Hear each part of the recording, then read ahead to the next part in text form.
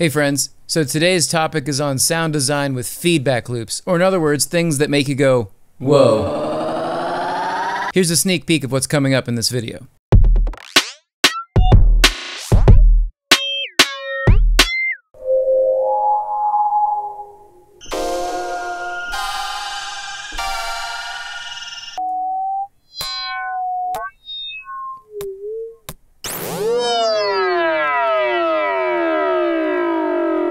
Awesome. Well, if Ableton's your thing, it's my thing too, so make sure you subscribe and hit the bell. Also, if you want to support the channel, my music links are down in the description. Let's get it. Okay, so if you've ever made a feedback loop in Ableton before, likely it was on accident and it destroyed your brain forever.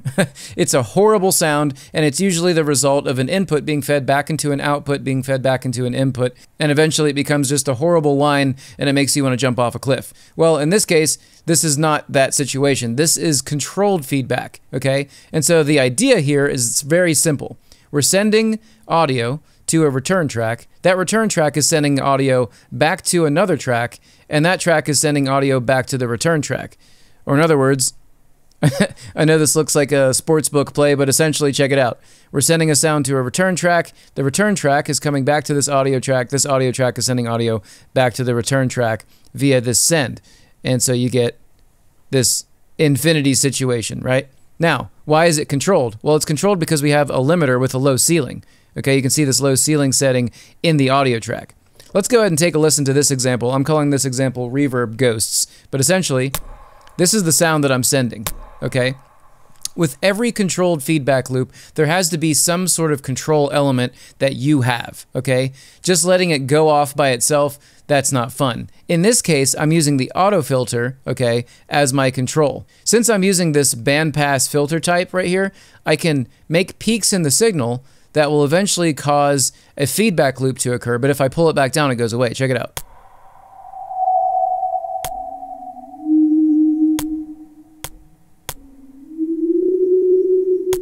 And if I want to, I can turn up the LFO of the auto filter a little bit and get a little bit of modulation here, making it a little bit even more scary.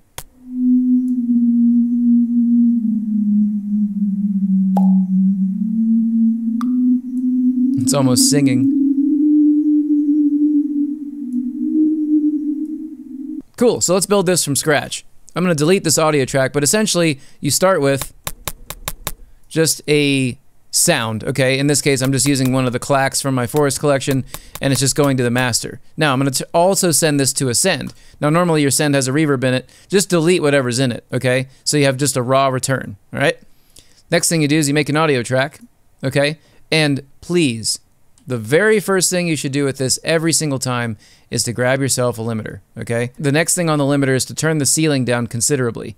Let's start with -10, okay? So the ceiling is essentially the loudest the limiter could ever get, okay? So the ceiling at this point is -10. All right, so the next step is just to simply take the return, and you can do this one of two ways. You can either choose audio from the return, right? See, now the audio from this return is coming back to this track, or you can simply send audio to audio, right? So this is our, I'm going to rename this. I'll call it the feedback track or whatever, right? Okay, and once you got all that set up, the final thing to do is to hit the monitor in.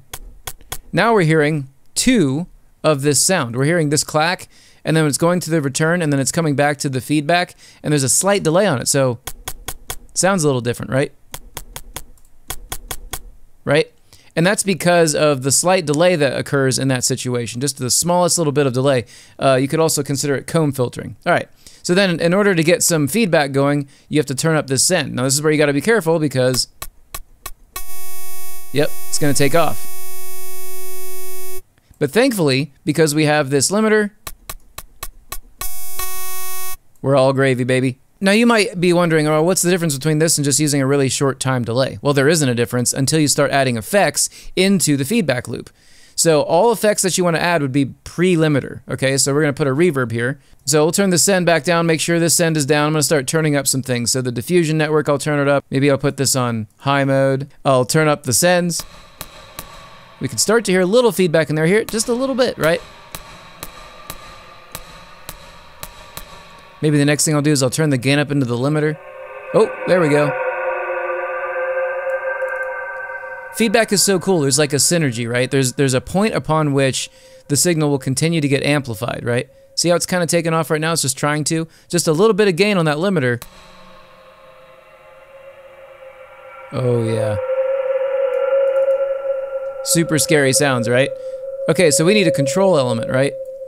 And so that control element this time is going to be an auto filter, switch to bandpass mode. Okay, so now that I've got this bandpass filter, I can turn this gain up, and because the bandpass filter is pulled down, we're not going to get any feedback. But as I start to point it up, ooh, there we go.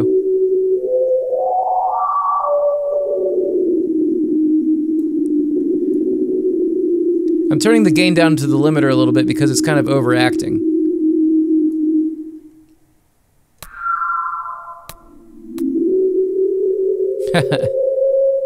But now we're on to something, right? Now if you turn the pre-delay up, you can get a little bit more of a cascading sound. Here how it kind of has a different note to it. Let's turn the pre-delay up pretty high.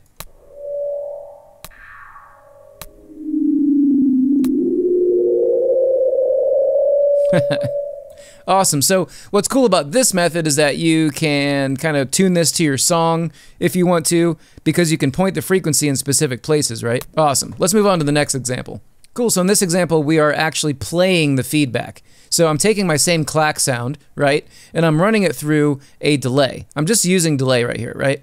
I've got the feedback of the delay turned up pretty high, and I've got it on jump mode, okay? I'll explain this in a moment. But essentially, this is the process of what's called Karplus Strong synthesis. And what's happening is that I'm playing very, very short delay times, but I'm changing the filtration of the feedback, right? So you understand, delay itself is a feedback loop, right? But the only effects that you've got in the way are essentially a filter, right? So if I turn this off, that's the whole signal. If I turn the filter on, now you can get these really awesome material style sounds in the similar way that Karplus sounds in Ableton, right? Or Collision. But what's fun about this is that you can have a feedback loop continue to open up the feedback and continue to make it louder and louder and louder. So in this case, if I turn up the send,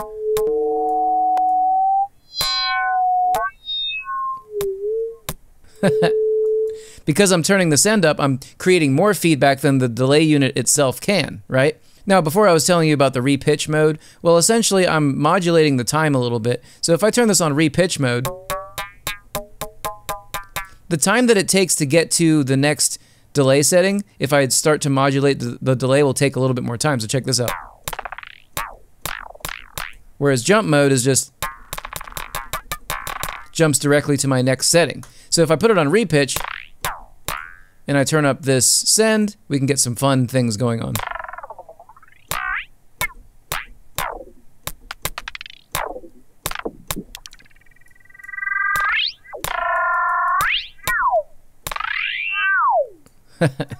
Right? So it's critically important to have a limiter, right? The limiter is the thing that allows this thing not to rip your head off, right? Okay. And as you can see, I've got the ceiling pretty low on here. Awesome. So running with this idea, let's move on to the next example. Okay, so in this example, this is something I've never heard before ever. This is taking a feedback loop and running a beat through it. Okay, so just listen to what happens here.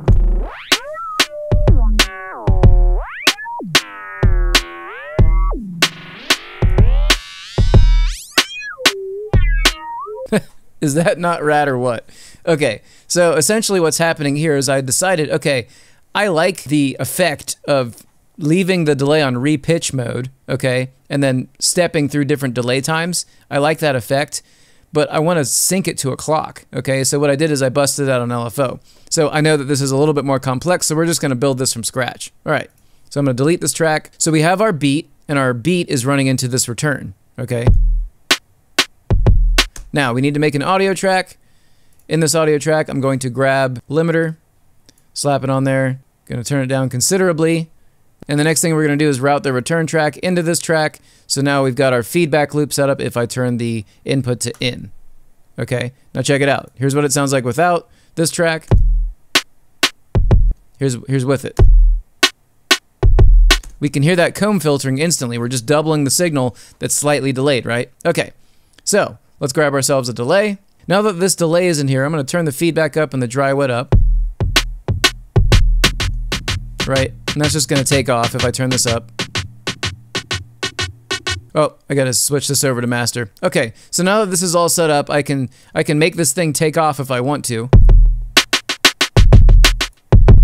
Right, but that's not really what we're trying to do. I'm gonna unsync the delay and kind of turn this down a little bit. I'm gonna turn the feedback up, and now we get...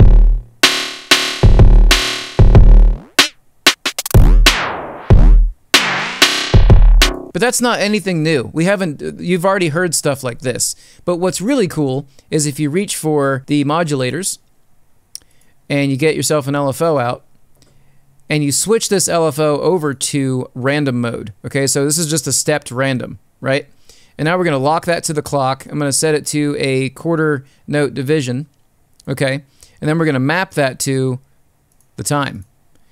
And I don't want to go all the way up. Maybe I'll go up to like 50% or something. And I don't want to go all the way down. Maybe I'll go to like 10 or something like that. So now, when the beat plays, take a listen.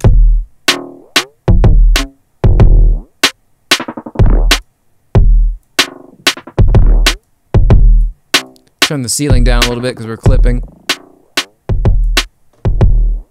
Okay, so we're getting somewhere. But the next thing that I want to do is I want to create this into a feedback loop, because right now we're only using the delay's internal feedback loop. Let's start to turn up the actual track send.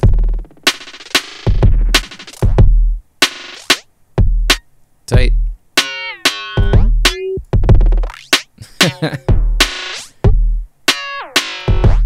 Oh man, that is so fun.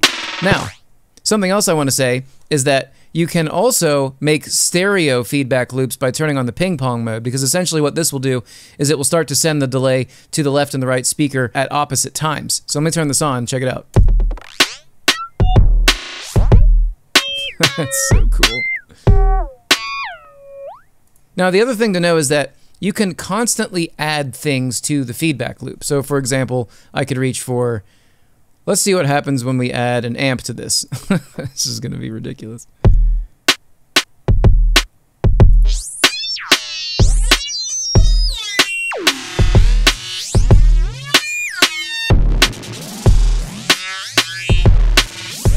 So yeah, as you can see, feedback is an exciting new frontier of sound design, and I figured a lot of folks would want to tinker around with what I've already done here, so I've decided to let you have these sets in my Gumroad. The link is available up here. Anyway, let's get back to it. Now, you're probably wondering at this point, okay, I've made something crazy. How do I capture this? Well, it's really simple. Right-click, make an audio track, and choose Resampling. So what does resampling do? Essentially, resampling is recording anything that Ableton is making out of the master track and routing it to this track, right? So you can capture all of the stuff. Right, so I could just turn this on.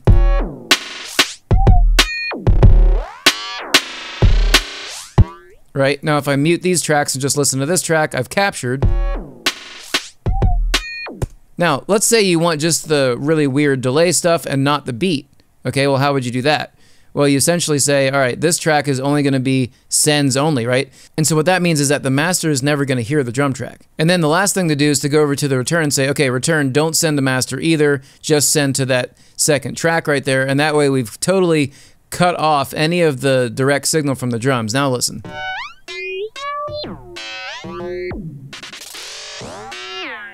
It's such a great way to make effects, right? Okay, cool. So let's move on to the next example. Okay, so this is thus far this is my favorite thing I've come up with yet with this.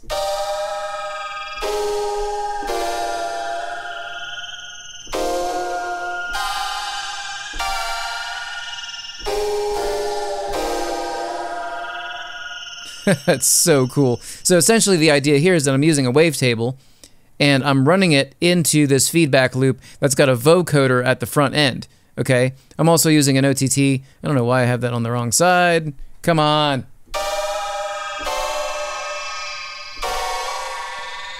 Super cool sound, kind of making like a spectral chord stab kind of sound. Okay, so let's go ahead and build this up from scratch. I'm gonna just, instead of rebuilding this, I'm gonna save your time by deleting all this stuff, and we're just gonna leave the limiter in there. And so we've got our feedback loop set up, right? And so this is the sound we have coming in. So that's the sound of the wavetable that's heavily limited, right? So that's just that sound, right? That's all.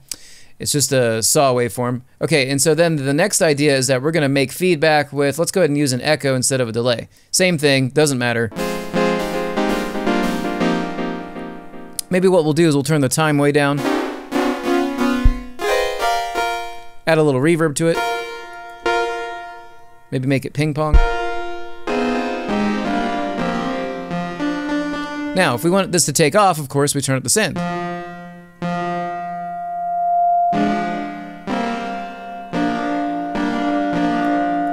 Right? Easy stuff. So we're going to open the filter up a little bit, this low pass filter. I want some more of that top end. Cool. All right, so the next thing we're going to do is we're going to grab vocoder.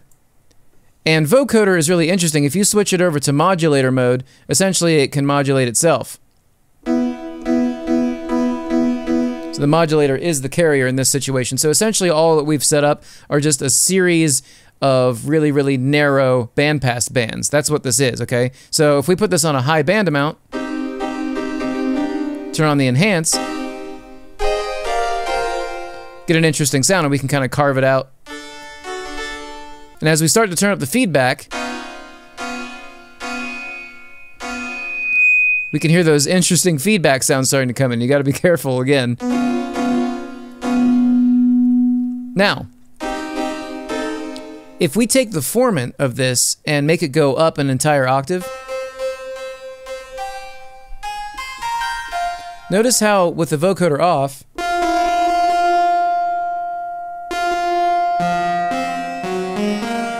that's the kind of sound we get. With the vocoder on, we get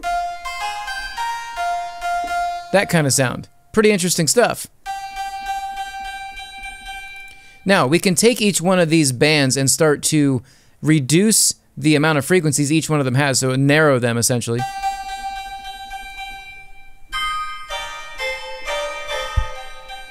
We can open the delay up a little bit. Right? Now we're getting a really interesting sound, and so we can start to open the feedback up of the echo itself.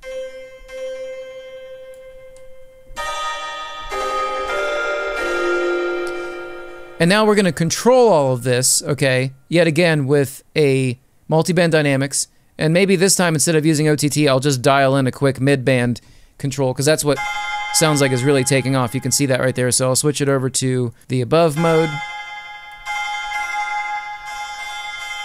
There we go. Now we got a tinsely kind of...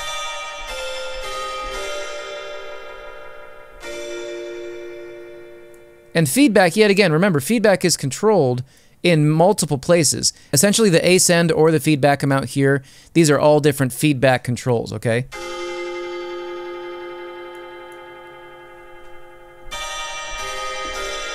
Let's open this back up a little bit.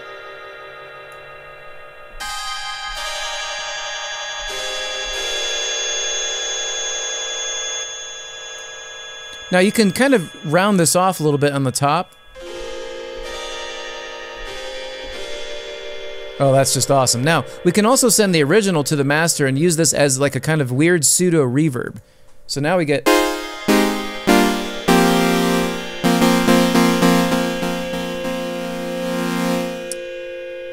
ahead and make this pre-fader so I can... Yeah, now I can blend them.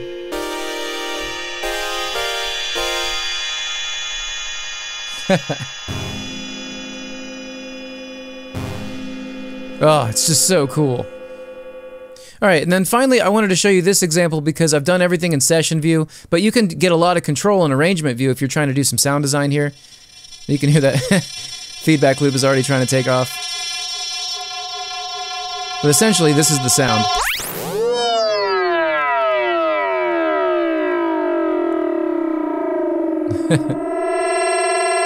So we're using feedback to make a really interesting riser sound. So I've already made a riser and operator and it sounds like this. Right? Classic.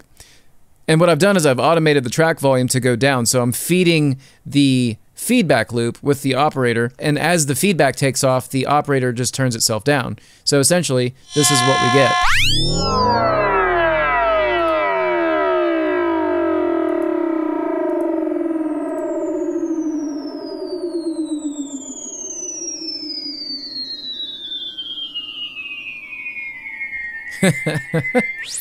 Super fun.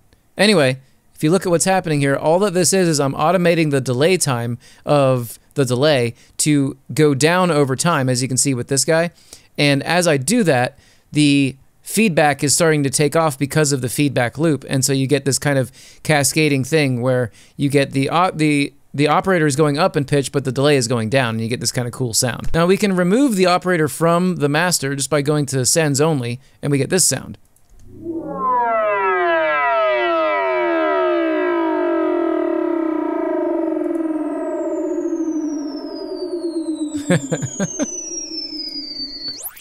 Okay, now in this example, again, the design around a feedback situation is that you have to control the feedback. And what I've done here is I've used envelope follower to listen to this wavetable sound.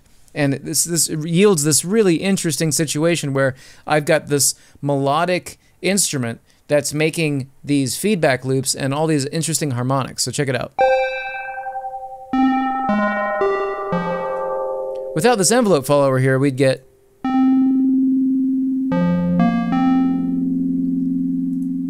Now, as you can see, this envelope follower is taking care of this frequency of the delays filter as well as the send amount, okay? It's very volatile. If I deleted this situation and I turn this up, woo, we get some serious takeoff on that feedback. So let me show you how I did this. So essentially, you've seen all this before, right? You've seen the delay and then the limiter with the low ceiling. This time, I'm going to reach for the modulators, and I'm just going to get out an envelope follower. Now, what envelope follower does is it creates MIDI control based on the incoming signal. So in this case, it's listening to that wavetable. So I can map this to the send amount. Now, what'll happen is it'll turn up the send, and it'll increase our potential for the feedback loop to take off, but then it's going to clamp down on the signal. Now, in order for this to work, I need to turn the fall time down a little bit so that it stays open longer.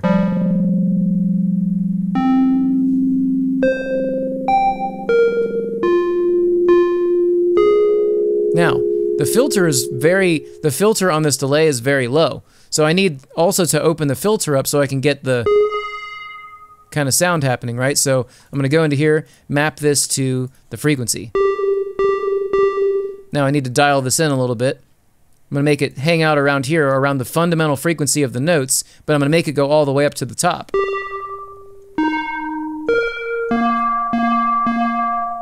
So now we can hear that we're starting to get a little bit of that feedback taking off. Opening up some of those harmonics, right? Now another thing we can do is we can increase the gain of this return. And so as I increase the gain, I'm going to be basically increasing the effect over the filter frequency as well as the amount of feedback we get. So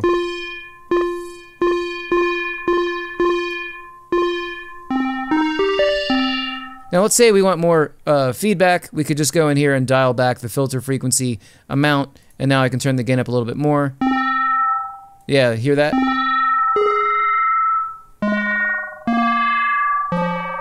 Well, that might be a little bit over the top, but it sounds awesome. And of course, whatever you feed into a feedback loop is going to dramatically change the situation. So if I played a different waveform, for example, versus, listen to the harmonic difference here, right? I could choose just a different random. And remember, you can always go to sends only.